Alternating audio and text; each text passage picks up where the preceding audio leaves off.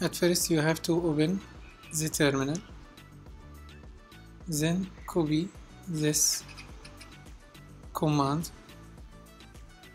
You will find it in the description of this video. Just to copy this one and paste it here, then press enter.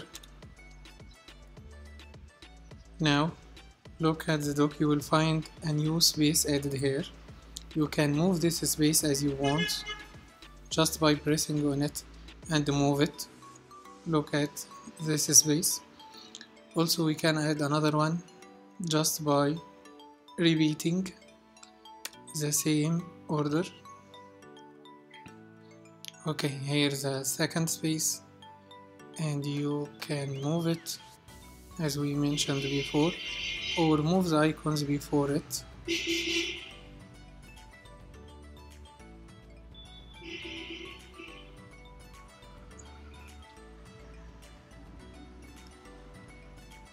You can add as many as you want.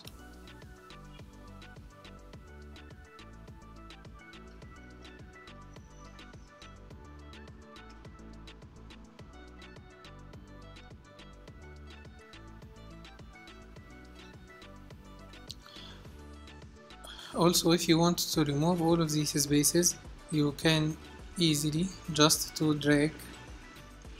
press on this space and drag it from the dock, or just pressing remove from dock.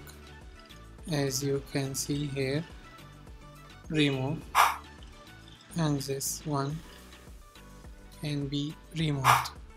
Please don't forget to subscribe to my channel and like my videos if you like my work. Thank you.